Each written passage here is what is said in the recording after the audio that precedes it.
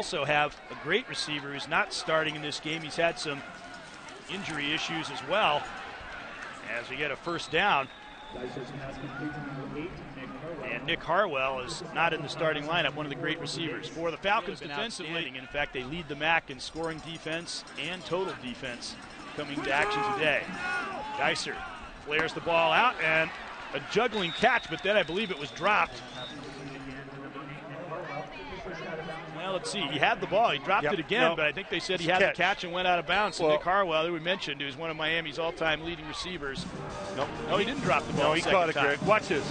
It's a little chain out. Watch him stick it with his one hand, brings it back into himself. In terms of moving the ball down the field, there's a pass. It's caught, and Harwell careens out between two defenders, Rylan Ward and DJ Lynch, and gets the first down, 11-yard pickup. It's about his average. We mentioned last year, second leading receiver in the nation. To put this in perspective, 97 receptions to do that. That's only 58 fewer than Freddie Barnes had when he set the record back at 09. People that do those two things are going to be successful today.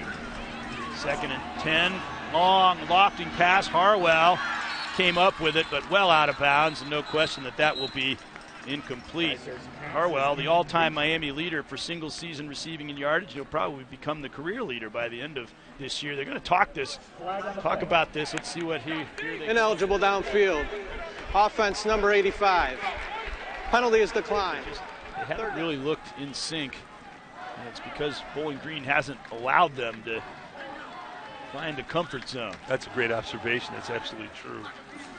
A lot of plays was just throwing it away. They're raiding on him again, and I thought once more he was just going to unload it to avoid the sack, but he had a man in the vicinity, and it was caught by Nick Harwell.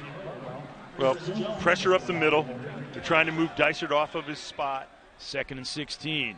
Redhawks in a hole again. Pass to Harwell, and DJ Lynch corrals him. See if they pour in on Dysart again. This time he's got time, though. Over the top, Harwell wide open, caught. Race to the goal line. And Boo Boo Gates pushes him out onto 2, and that was the play that Miami needed to get themselves re-energized.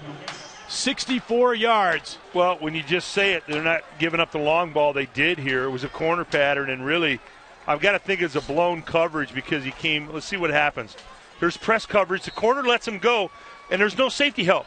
It's blown coverage. What would normally happen is the safety would come over the top and help out. The corner, when the corner lets the wide receiver go, that means that the safety's supposed to come over. Maybe eclipse the record of their hero at the same school.